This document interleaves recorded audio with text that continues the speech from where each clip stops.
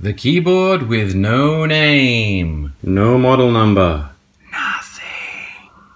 It looks pretty good, but I'm prepared not only to bet my reputation, but my life that this is garbage.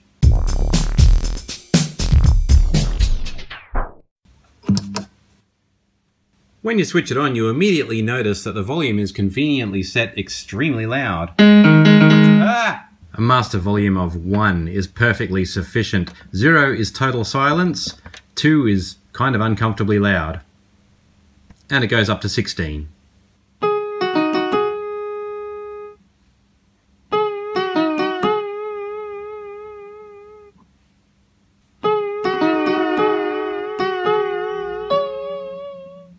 Keyboard percussion.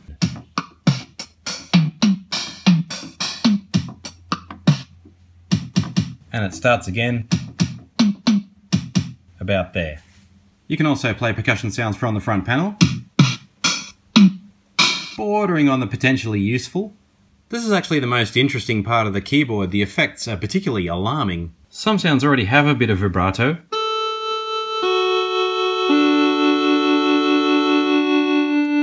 And you can make them kind of creepy by giving it even more vibrato.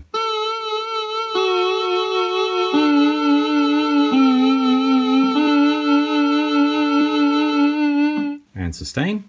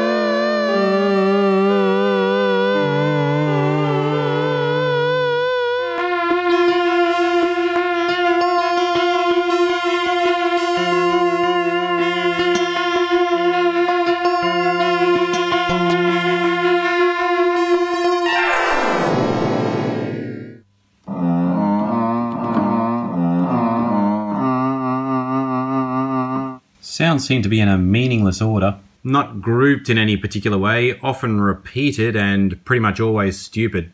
There is a record function that does what it's meant to do.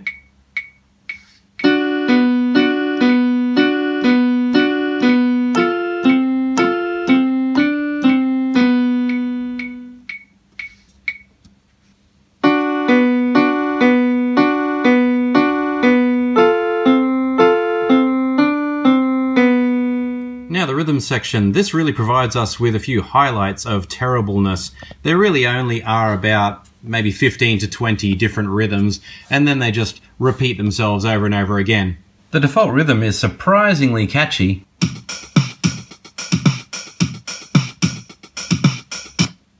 Now let's hear the accompaniment for that.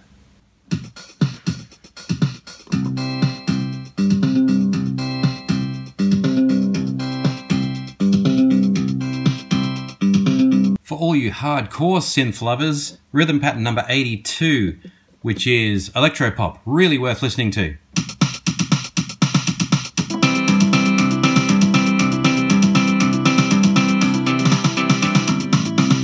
And you've got to check out number 40, Disco Party.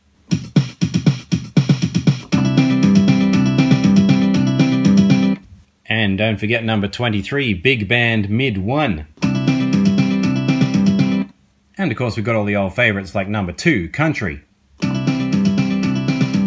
One key is a good feature. This turns you into a brilliant pianist.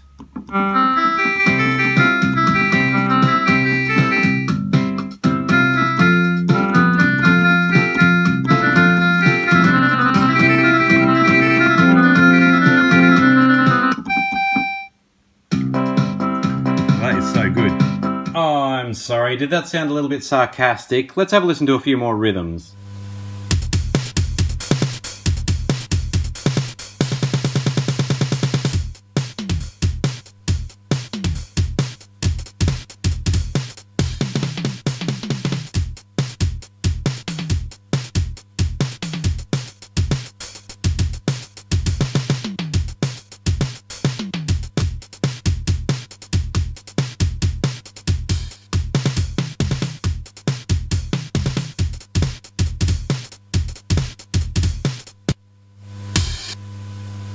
On the back we've got power in, headphone socket, left and right out, and conveniently there's a USB socket. Unfortunately, it's not real.